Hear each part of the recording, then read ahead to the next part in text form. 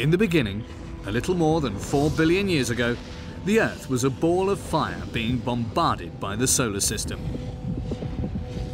The atmosphere on Earth was made up of heavy gases like methane or ammonia and was unbreathable. Life was impossible.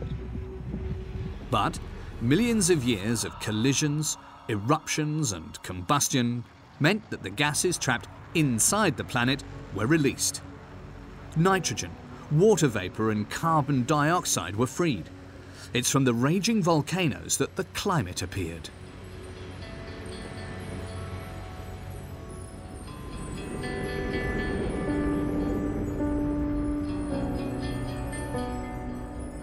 Because the spread of these molecules is where everything began.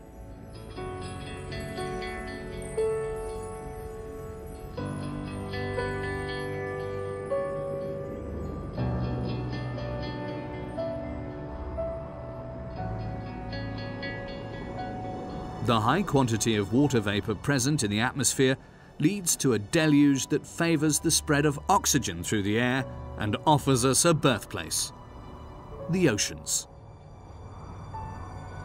Here we were born, in the middle of nowhere and by complete chance on this blue planet, 71% covered by water. And if it took billions of years and the ideal conditions for our existence, it may only take global warming for us to disappear. The skies, mankind and the sea are linked in a fragile balance. The ocean can be considered to be the Earth's main lung, even regulating its climate. To better understand its role, we're taking you to the four corners of the Earth. In the Atlantic, Tara and her team of scientists who are looking in the water for the origins of the climate. Off the coast of Peru with the giant squid fishers, because under their feet the sea gets its breath back. On the banks of the Arctic Ocean, where some meteorologists are the weather's watchmen. Right now, our journey begins between the Celeb Sea, the island of Sulawesi, and the Makassar Strait, a wonderful triangle of biodiversity where the last nomads of the sea, the Badiauslaut, still live to the rhythm of the ocean.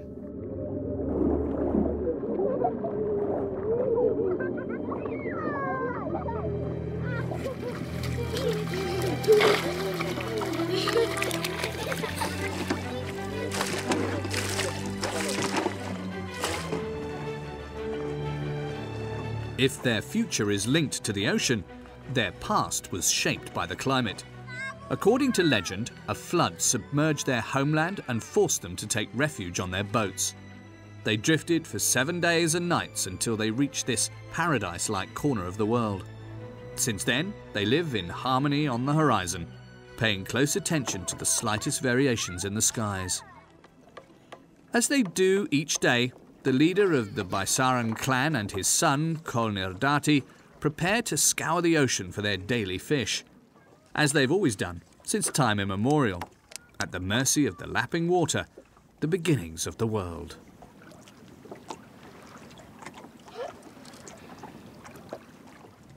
For us, humanity was created by the spirits of our ancestors.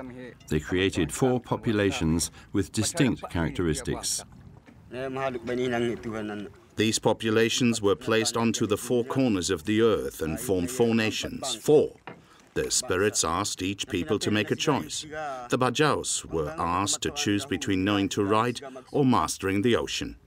Our ancestors chose the ocean. They didn't want to learn to write. That's why, since time began, generations of Bajaus continued to live off the sea. Our concern is fishing, fishing with nets or lines. It's our destiny. We're used to this life. Our universe is here. If we are on land for too long, our bodies start to burn. The Badiaus are intimately linked to the climate and the movements of the sky. They know the cooling and regulating benefits of the ocean, but their legacy has its codes and apprehensions. If we provoke the sea when the spirits have told us that's not good, we act badly, and things immediately happen to us. We get hurt or fall ill. We're not rich any more than we're poor, but we have to get our sustenance, and that comes through respect. That's the way it is.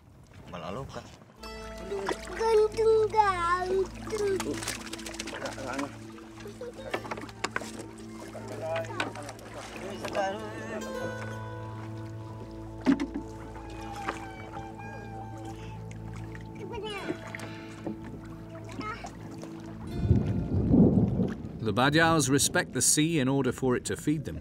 They only take what they need to survive. They depend on its grace and the whims of the skies as well. The rain starts to fall. The wind picks up. Kolnadati gives the order to anchor the boats to the reef and to be patient.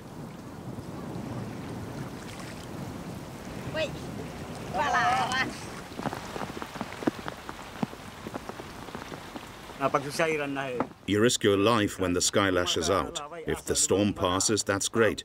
But the worst is when you're caught up in it.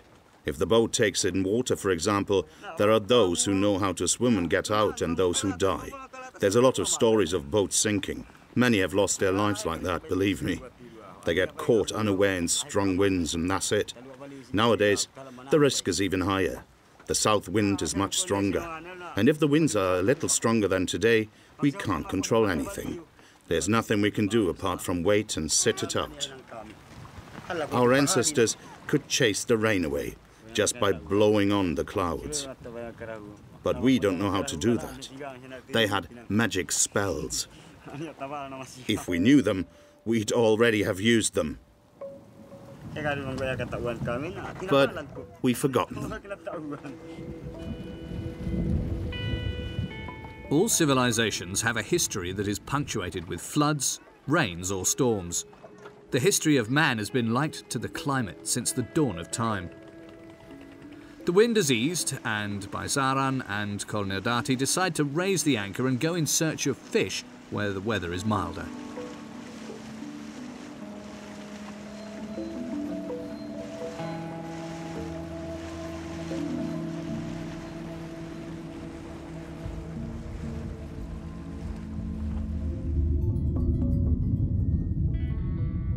At the same moment in Russia, on the edge of the Arctic Ocean, the sun is rising on the little weather station in Kodovarica. Because legends couldn't explain everything, science and with it meteorology were born. To try to understand the phenomenons of the climate, man felt the need to set up in the most remote corners of the planet. The Russian Arctic is one of these strategic areas. One page of the history of the climate is played out in this polar region. Ice and rust, a few shacks that look abandoned, the first village days away by snowmobile. Climate research won't settle for just the shining satellites. Here, Slava Korotk is one of the last people to live like a scientific polar expedition of the ex-Soviet Union. He's a polarnik, a cosmonaut of meteorology, explorer of the cold. At the very north of the world and forgotten, Slava lives at the pace of his weather readings, just where the weather and passing time meet.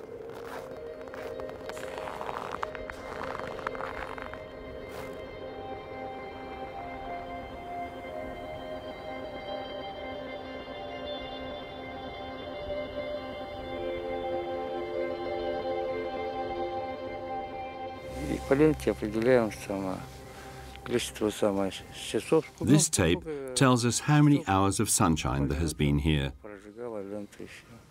All that is noted, recorded and sent.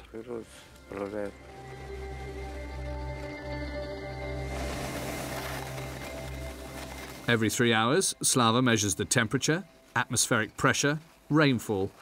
Once a week, he goes to measure the thickness of the ice field. Under his feet, only a few centimeters of ice separate him from the Arctic Ocean.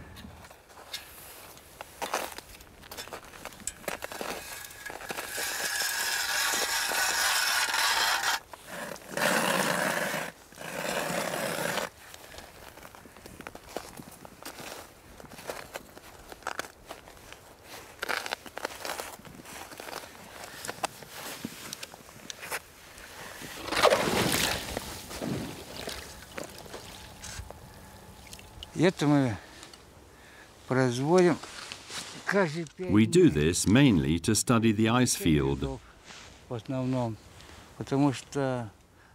because the accumulation of the ice depends on the layer of snow, height of the snow, and its density as well.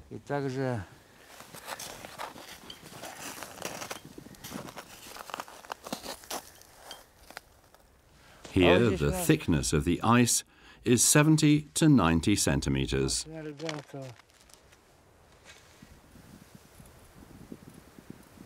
Monitoring the thickness of the ice field is crucial because its white mantle reflects the sun's rays and protects the Arctic Ocean from warming. This region is a real cold pole and is vital for the climate to function.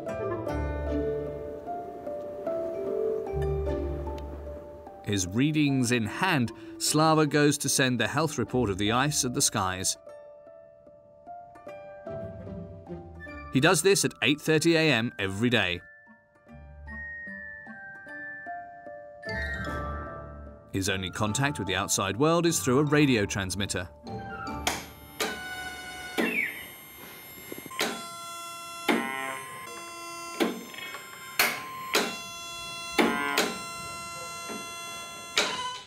Are you receiving? It's for the weather report. The weather, yes, yes.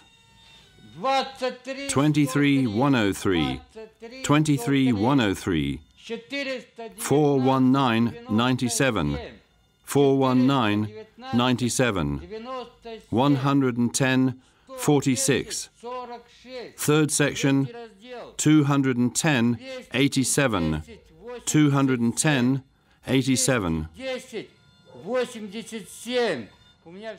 Even in the age of satellites, weather stations on the ground remain indispensable. Slava's readings may hang on a thread, but they are reliable. His data will be used by forecasters over the entire world to model the climate and understand the changes year by year. In meteorology, everything is connected. The difference in temperatures and pressure between the poles and the equator create winds and currents, and the currents themselves, both on the surface and in the depths, play an important role regulating the climate. In Paita, in Peru, thanks to the currents from the depths that bring nutrients to the surface, the climate is the origin of life. And it's thanks to the Humboldt current in particular that Peru is the second largest fish producer in the world. In Paita, they mainly fish for porta, the giant squid. It will end up being exported as animal flour, frozen fritters or surimi mix, which is good news for the Paita fishermen. Here everybody dreams of having a boat built or tries to go to sea. They dream of fish, always bigger than the last, and of miraculous fishing. Victor Silva, the boat's captain, is about to leave. Just time to check that his team is ready to lift the anchor, and his boat, the Empress Blanca Eugenia, is ready to set out to take on the Pacific Ocean.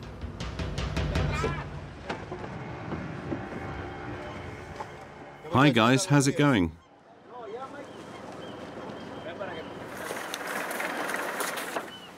Victor and his men get back to the sea. There's no lifeboat to leave room for the squid, and hearts filled with hope to forget that the fact they can't swim.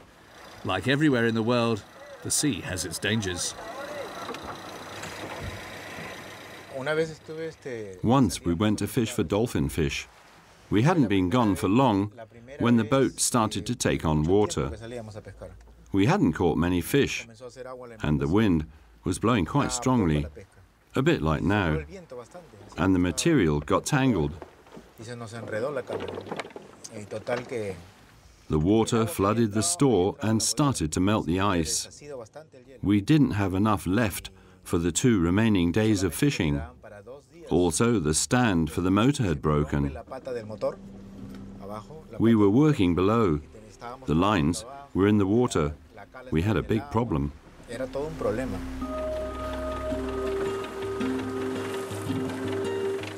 It's easy to do whatever I want and throw myself into the water to go looking for squid. But if God says there are no squid, then I can only keep looking for them until God says, "Now you can," and then I'll catch them. Men look for fish in the seas, appealing to the heavens. Providence is as old as fishing. In reality, it's the Humboldt current which decides if there will be fish in the region or not. Because the Humboldt, like all the maritime currents, carries with it billions of tiny living organisms, larvae, mini algae, bacteria, a whole collection that we call plankton, and which nourishes the fish. As incredible as it sounds, these little organisms at the bottom of the marine food chain also play a considerable role in regulating the climate. To understand their exact function in the climate, the expedition boat Tara has been travelling the oceans for over 10 years. And it currently has its sails set towards the southeast coast of Greenland.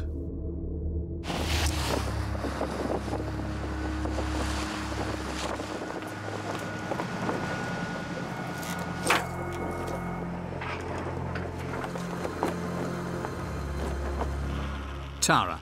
One captain, a dozen crew members, all in the service of science and life. From the samples of the planet's waters, perseverance and conviction, sailors and scientists have come together to put into perspective the essential role that the oceans play in regulating the climate.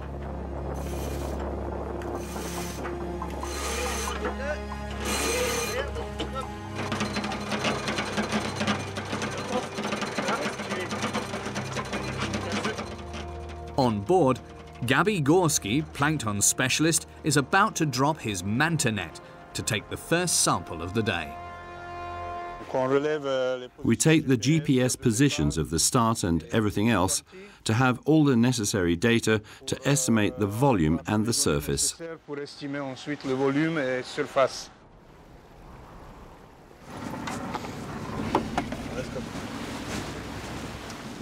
So we let it all the way out. That's 80 meters, so it's behind the boat's wake. The manta net is lowered into the water. With its gaping mouth, it combs the top 20 centimeters of the surface. Microplankton, microalgae, everything that it goes through will be collected, then sampled. A half-hour wait for the Holy Grail.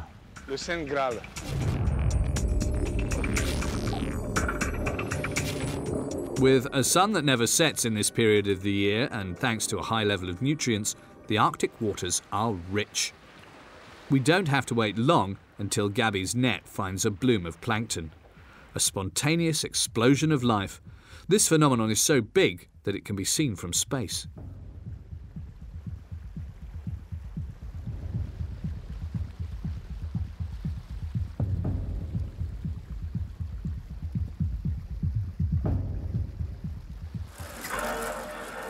After half an hour, the net is lifted.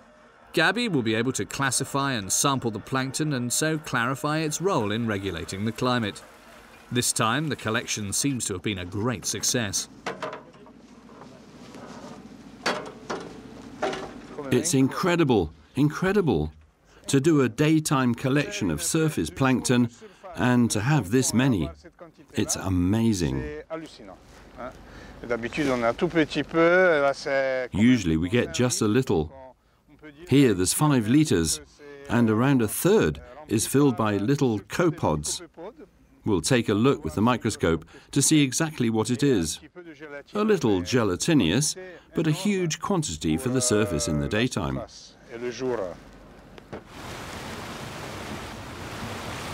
I've come to the conclusion that life is a miracle. When we look at physics, chemistry, biology, genomics, how has life progressed? How was life created? We need to be conscious that we're part of an ecosystem, part of the Earth, part of a planet. Each organism is an ecosystem. We are an ecosystem. Plankton.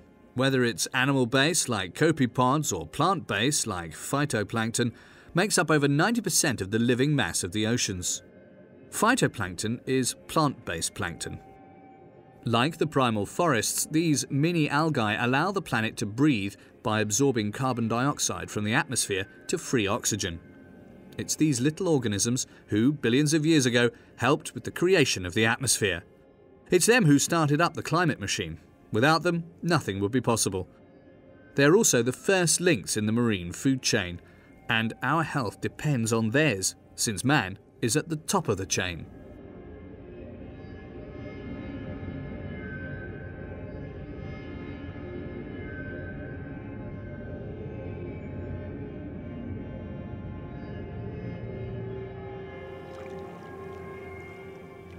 In the Celebes Sea, Baisaran and Kolnedati are a good example. They've been looking for a lagoon to fish in for several days. They move to the rhythm of the plankton. Trying to avoid the caprices of the skies, their makeshift boat, their only shelter. We're nomads. We live to the ocean's rhythm. Our next destination depends on the fish who depend on the current. If the current goes that way, we'll follow it. And if it's raining when we get there, well, it's raining. We don't have a choice. That's the way it is. It's better if it's not raining, of course. On arrival, the sun is shining. And to be sure that the currents are leading Baisaran and his crew to a school of fish, Siblin throws himself into the water, one of the best hunter divers in the region.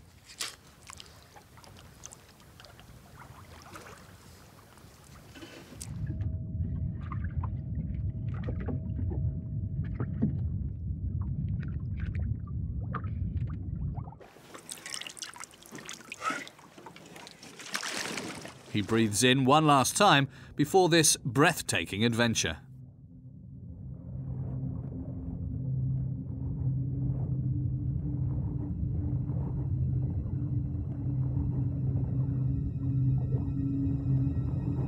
Siblin seems to be one of the last people to remember that the ocean allows us to breathe. He can stay underwater for several minutes looking for fish and 15 meters deep, defying the limits of the human body. His body is so dense that he can stay in an upright position as if he was hunting on land. His heart rate drops to 30 beats a minute. His survival instinct tells him when it's time to come up.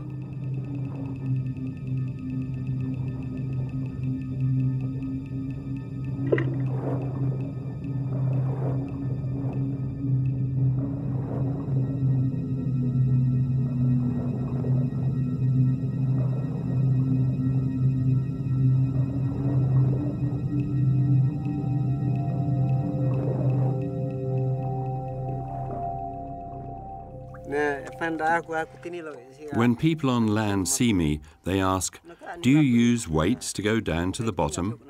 I tell them I don't. "But then how is it possible?" they ask. "How can you walk underwater?" In fact, it's a special gift. A shaman told me so, and now I can stay for several minutes underwater. Underwater hunting is made for me.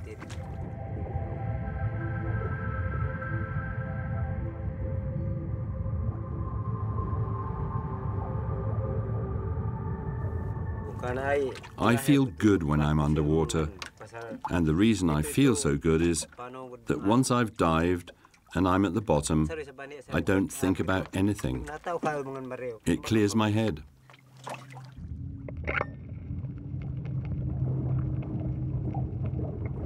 The sea is made up of water. Water which, for all land animals, is something unbreathable and that asphyxiates. Except for Siblin, who has almost become half fish, in symbiosis with the water. In reality, he's right. The sea is the link between the surface and the depths. Notably, thanks to the currents, it absorbs carbon dioxide to release oxygen. It's the sea on the surface that gives us oxygen to breathe, as well as fish to eat.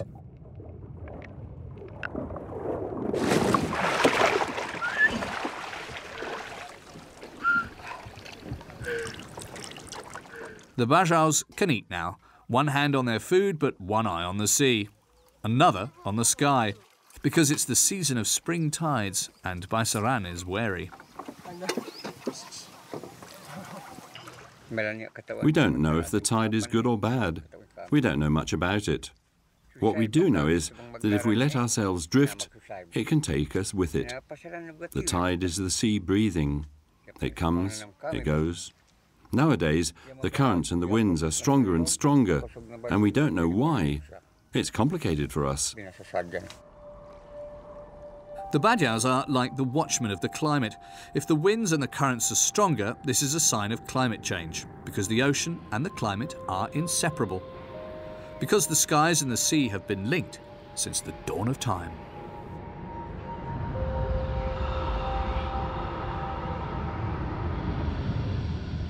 When it turns on itself, the Earth produces winds which, in contact with the ocean, create marine currents that can move millions of cubic meters of water. This is how warm water from the tropics moves towards the poles. The polar regions cool the warm water on the surface, which becomes more dense and so sinks to the bottom of the ocean, taking with it carbon dioxide from the air. This is how the currents play the role of a heat pump that regulates the Earth's climate. Without realizing, Baisaran and Slava are connected in the same way as the Celeb Sea and the North Pole.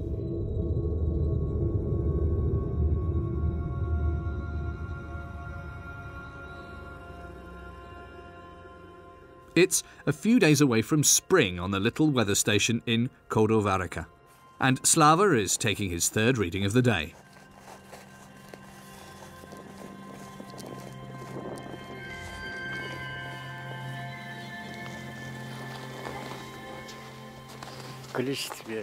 Quantity 6 to 7 points. Wind direction south-southwest.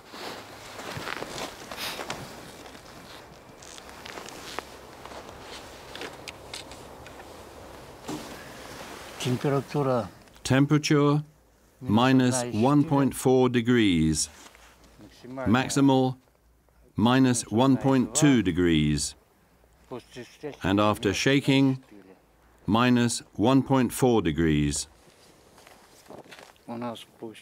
Spring is arriving sooner and autumn later.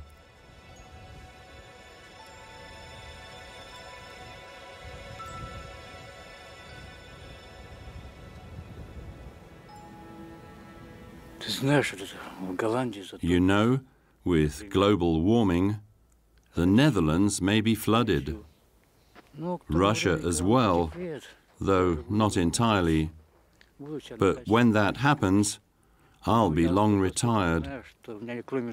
I'll grow vegetables by my dacha, and at the end of my garden, I'll have a little boat that I'll take out fishing. Anyway, I'm not afraid of global warming. Look at this landscape. You can't imagine how nice it is to be in the tundra. When you travel 30, 40, 50 kilometers, and there's no sign of any people. Wherever you look is immaculate white. The horizon melts away. And at the end of the sky is an abyss. It's endless.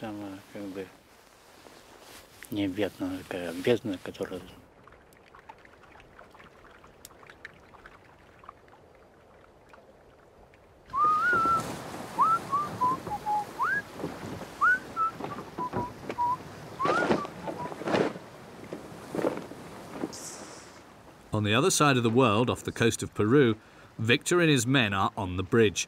There's something different in the air and the water that tells them that the pota, the giant squid, are nearby. The optimism is almost palpable. It's been a while since we found as many potas in this season. We didn't think there would be so many. They're usually further north, but they've been going further south for a while.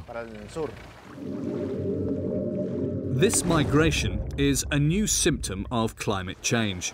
As the planet gets warmer, the plankton migrate to colder waters, and with the plankton, the whole food chain moves towards the poles. Victor and his men are the outposts of a world that is changing. Their exclusive fishing zones and the laws that protected them yesterday will soon be null and void. The climate is rewriting fishing maps worldwide. Industrial fishing wants to take our place, a place that we artisans have struggled to earn. Chinese, Koreans, Japanese, they all want to fish here. They have the power. They've practically wiped out the sardine and the anchovy, and now they want to do the same to the pota.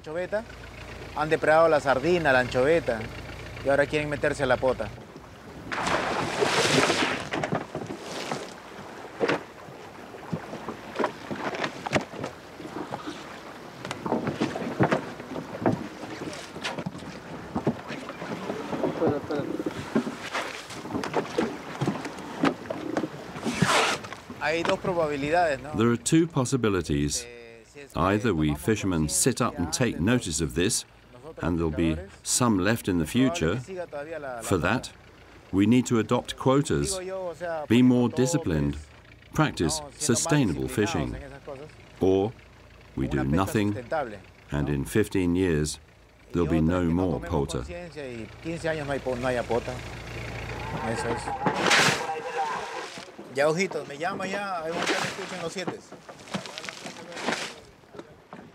While waiting for a favourable outcome on the issue of industrial fishing, Victor's men still managed to get their first pota out of the water. And soon, the frequency of the catches confirms that a shoal of pota is naively dancing under the hull of the bridge. Long, retractable tentacles which have powerful suckers to immobilise large prey, changing pigments that seem to reflect their mood, and a mouth that's powerful enough to crush its victims in one go.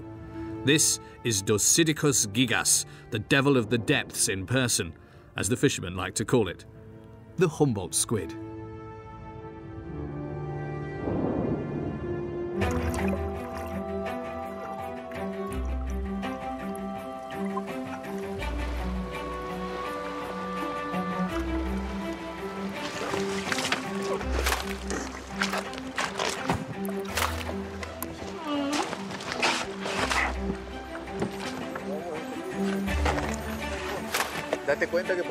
Careful, the wetter you are, the more likely you are to slip.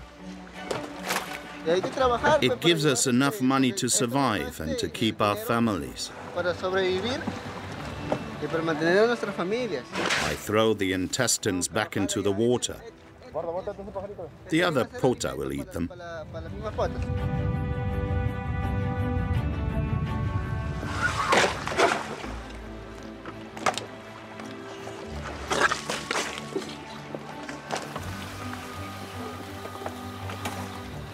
He's a big one. How much do you think it weighs? 8 kilos? You're joking. I reckon at least 20 kilos. We've caught some that weighed up to 90 kilos. Pota can attack you and drag you under.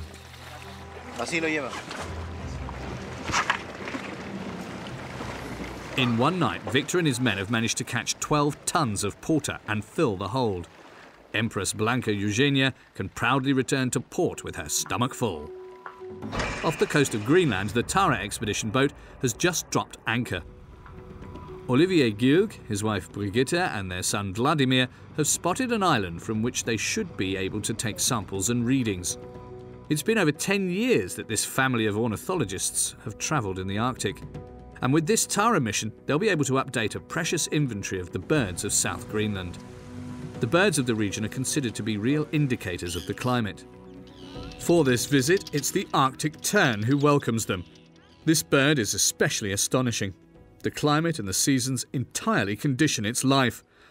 Every year, it travels 70,000 kilometres from one pole to the other to find the best temperature for its development, until it lands here and tries to reproduce before leaving. That nest has 2 eggs, which is fine. There must be chicks there. Are you looking for the chicks, Vlad? On brûle là. Oh, elles sont agressives, hein?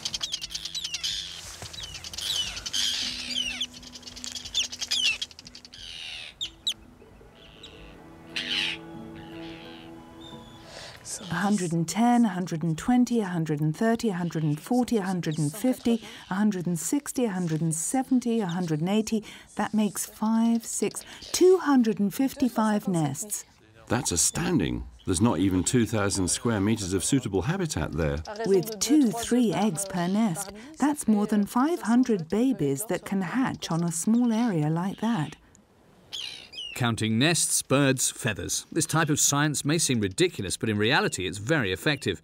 For 5,000 years, men have observed birds and their migrations. This knowledge, passed down over generations of birdwatchers, relates the changing climate. And on this subject, the Arctic tern is a true example of resilience and hope.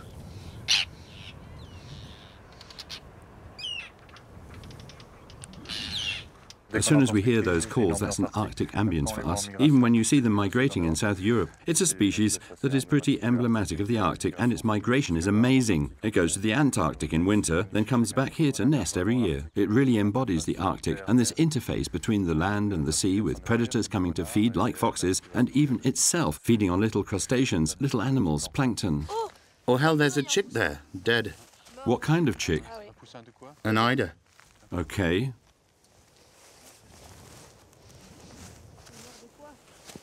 Oh, he's big too. He was born a while ago. For a scientist, death and life are connected like predators and prey. It's all a matter of balance. Eider live a very long time, so it's not going to stop them coming back next year. There aren't many islands that are suitable for nesting, so they'll come back for a year, 2 years, 3 years, 10 years.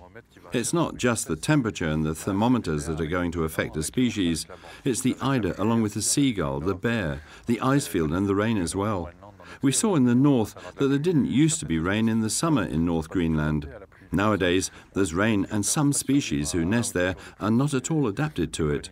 The chick's down only lets them survive 1 or 2 days in the rain, so entire colonies are wiped out very quickly. I maybe shouldn't say this, but it's true that nature will adapt in one way or another. Some species will disappear. Okay, but the reason we talk so much about climate change at the moment is because it's man who will be most affected. Birds, well, some species will disappear. Others will go further north, so new communities with new interactions will form, but it won't be the end of the world. The end of the world may not happen today, but by 2050, scientists predict that 1 in 6 birds will disappear, 1 in 5 reptiles, and 1 in 4 mammals.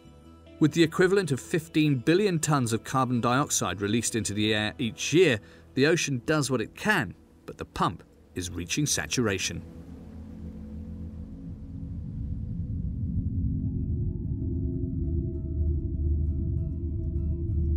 The Bajauslaut nomads may not understand the workings of science, but they've inherited a knowledge that Mother Nature has passed down to them.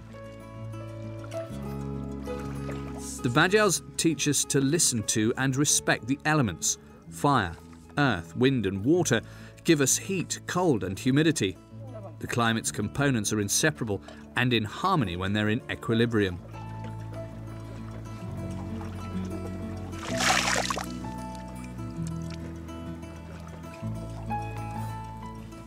As soon as the sky and the tides let them, Coronadati and his brothers equip themselves with a mask and a bucket. They search the depths for shellfish and giant clams. The lives of the Bajaus depend entirely on these coral reefs that they know like the back of their hands. They know that the corals are alive.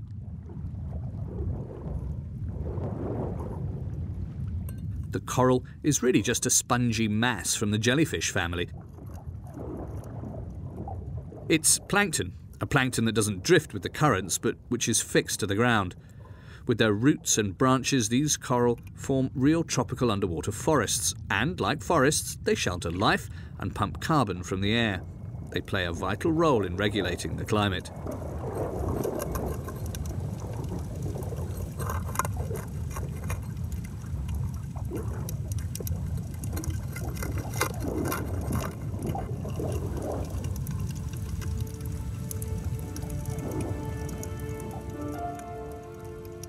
Yet these corals, which are so important for the climate, are disappearing.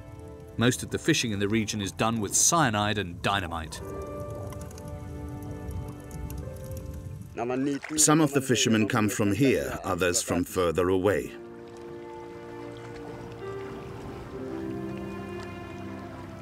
The resources are running out, and we're not allowed to fish on the reef over there, or that one, as they're protected marine zones.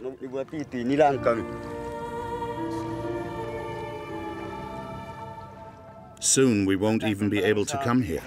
We're also chased by pirates from the Philippines. Men have gone mad. What will we become? So we've come to take refuge here. But this morning they go ashore to collect wood and repair the roof of the boat. A paradise-like island which has well-kept secrets. For Baisaran, stepping foot on land means taking a risk for his whole family and putting them in danger.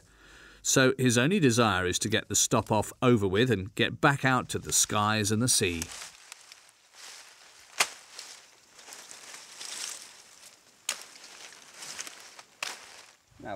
Take that over there. Go back and rest. Now? Yes, gather up these bits of wood and take the pile back to the boat. Put them down, have a nap. I'll be right there.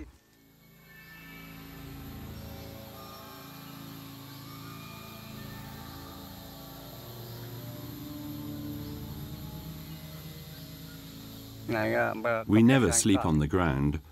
Everything on the ground bites us and itches, especially when the night falls. We're very scared of the forest. There are things there that can strangle you. If we're not back on the boat, we're not at ease. The forest demon can come out at any moment and suffocate us if we stay there.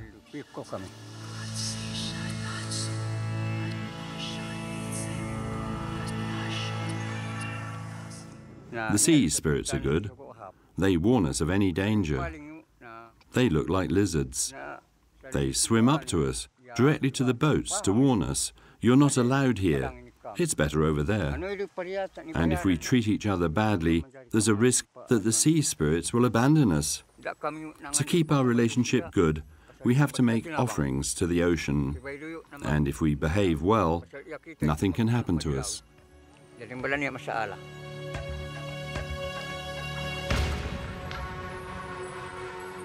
Luckily for the Bajau's Laut, by letting the watchful lizard steer them, they're being guided by the sea and with it the currents, the sun and the plankton that are the origins of life.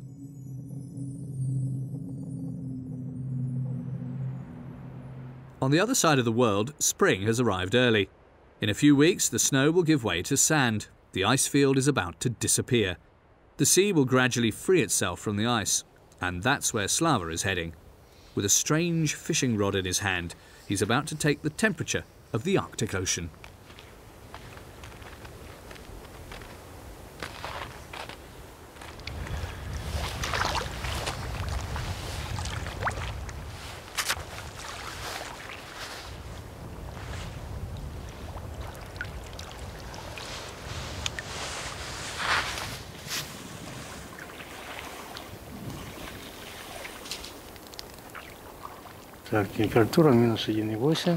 So the temperature is minus 1.8 degrees on the top layer of the water.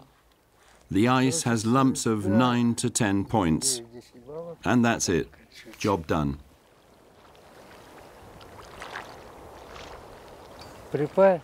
Before, there was the ice field.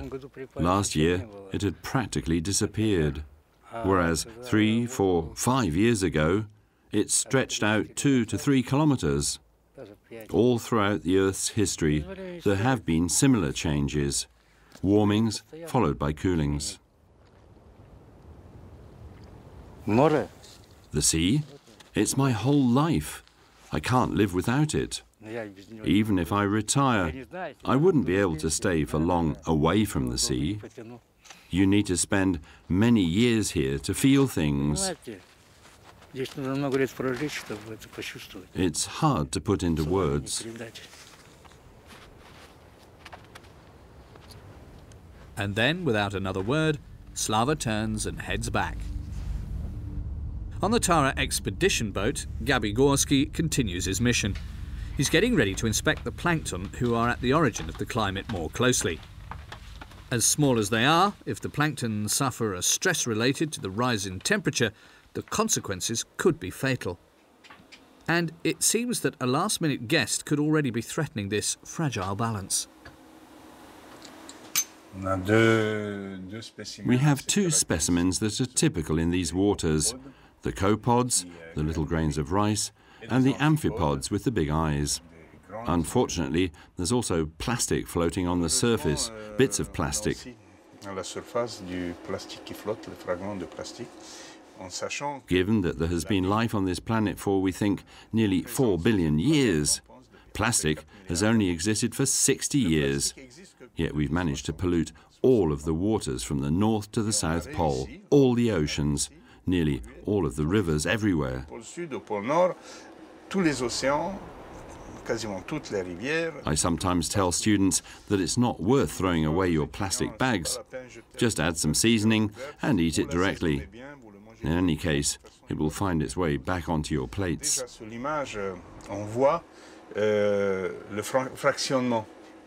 Already on the image, you can see the division, and that will go back into the food chain up to the fish. We know that, but that's where I'm optimistic, because I think everyone can understand that, including the politicians. And so make the effort to replace unnecessary plastic with biodegradable alternatives. We know that plastic is dangerous for the food chain and for our health. But it is dangerous for the climate as well. By blocking the light or polluting the nutrients, plastic disrupts the development of plankton, jeopardizing the links that unite the sky, mankind, and the sea. Victor Silva doesn't want to accept this sad analysis. Only just returned from his successful giant squid fishing, he's already left again, this time with his wife and daughter.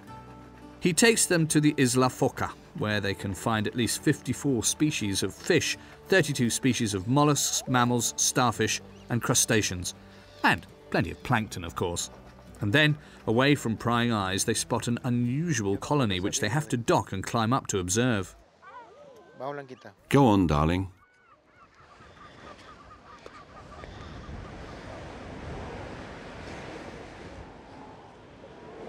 A few sea lions are basking in the sunshine. They're the main competition for the fishermen, as they also eat the giant squid. A few years ago, local fishermen killed thousands of them with their oars. But Victor disapproves, and he has his reasons.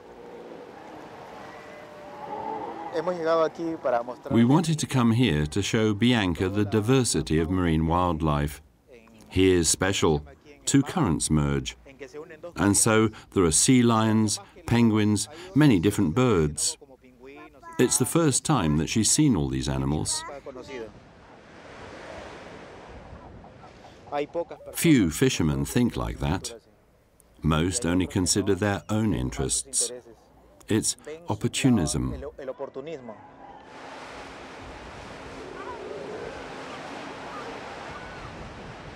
I've been fishing for over 20 years, and every day I see that the water temperature rises a little bit. I'd like my voice to be heard, because we have to know the damage that man is doing to the sea and marine life. Species are disappearing. For example, there are no more sardines here. And in other parts of the world, like off the coast of Spain, there aren't as many fish as before. We need to wake up to this for our children, our grandchildren. That's my message. We have to wake up.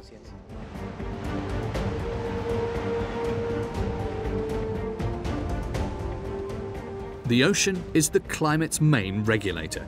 Every living being depends on this fragile balance. Tomorrow's world depends on us waking up.